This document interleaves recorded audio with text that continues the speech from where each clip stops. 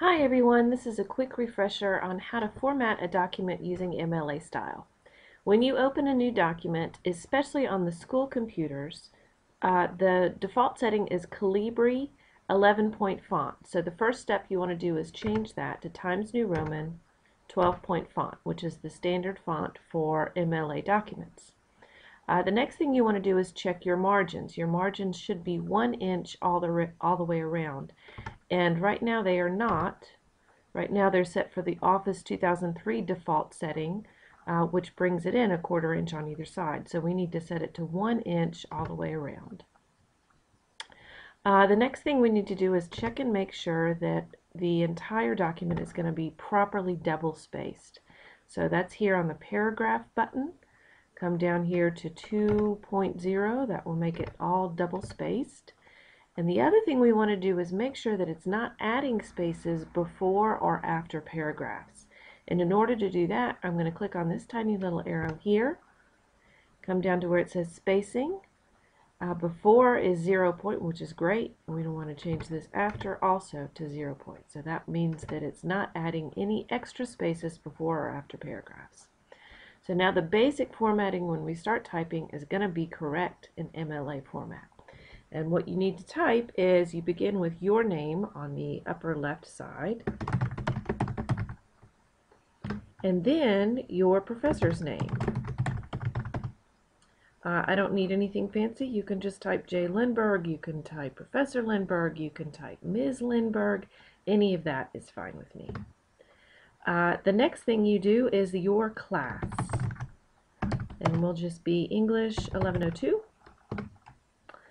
And then finally, you need the date that you are turning in the assignment. So whatever the assignment is, put the date that you are turning it in there. And the way you format the date is always the same for all MLA documentation.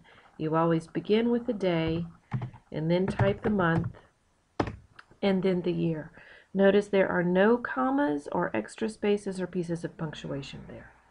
So now we have that part of the header, the identifying header, correct. And next we need the title. I hit enter 1 time, no extra spaces. Come over here to center, and I'm going to have some kind of interesting title for my paper. You always want to title your paper because it's the first impression that your reader gets of your work. Then again, I hit enter 1 time. Make it left justified again, hit tab, and begin typing my brilliant paper here. Note again, there are no extra spaces between the date and the title, or the title and the first line of the paper. In addition, the title is not bold, it is not italicized, and it is not in quotes. It is just in the title position. That's what tells me it's a title. Finally, we need to figure out the header, and that sometimes throws people off. I'm going to show you how to do that. The first step is to come up here to Insert, and then Page Number. Ignore this whole header dealio. That's just going to cause you trouble. Come over here to Page Number, top of page, plain number 3. Then type your last name, 2 spaces, and leave that number alone. It will stay right there, and it will be brilliant and perfect on every page that you type. Now, in order to get out of this header box, you can either hit Close Header and Footer, or you can just double-click in the body of your paper. And you'll see your right header floating up here. And if I space down in my text and I pretend I have 2 pages, note that it fixes it automatically for you. You don't have to try to type it yourself. You certainly don't want to try to type that on every page because manually, because it'll just get all messed up. And every time you add something to your paper, it'll be all wonky, and you don't want that. So that's the way you do the header. You use the Insert tab, and you use Page Number, and you come down to top of page, plain number 3. So now, at this point, if I were you, I would save this document as Model MLA.